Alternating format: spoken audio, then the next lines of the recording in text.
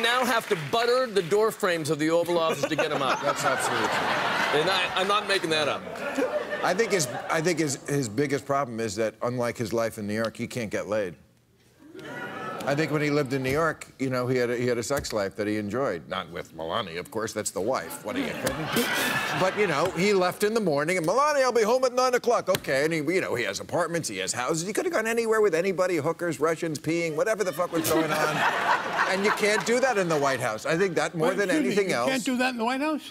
Yeah. History just began. Yeah. I'm going to get you a book. Okay, Clinton proved that was very... He didn't get away with it in the White House, and he had to do it with the chunky chick who brought in the mail. That's the only one you know about.